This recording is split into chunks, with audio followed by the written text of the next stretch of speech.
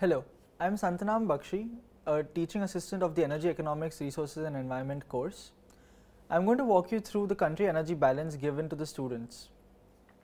The objective of this assignment was for students to construct an energy balance for different countries, to see the flow of energy from the primary sources such as coal and oil, to secondary sources like electricity, to the final end users. As you can see in the slide, we asked them to construct a table which shows the different sources that are there. The students were asked to collect data for different countries of their primary energy uses and the amount of energy that goes into secondary sources like electricity, their uses in different sectors like residential, industrial and transport, and their breakup into different end uses like lighting, air conditioning, etc. A lot of this information can be found on the website of the International Energy Administration as well as the United States Energy Information Agency. So, moreover, we asked the students to construct a Sankey diagram with this information.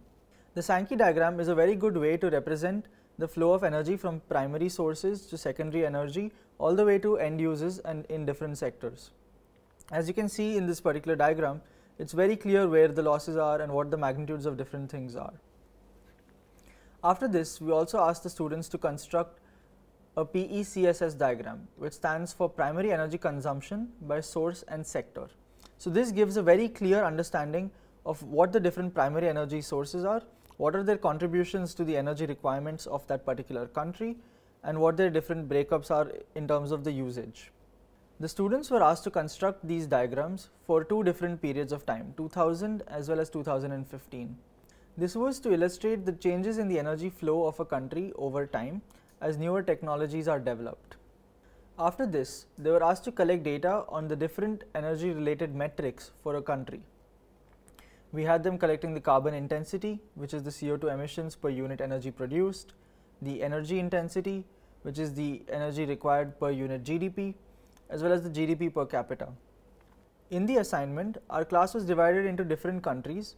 There was a large variation in the countries, ranging from the developed countries like the OECD countries as well as the underdeveloped countries like some of the African nations. The idea behind this was for students to understand how the variations in energy flow happens across the wealth of different countries.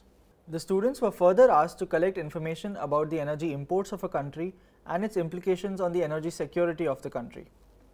Students were also requested to collect information on the policies of individual countries that they had committed to meet the Paris Climate Agreement.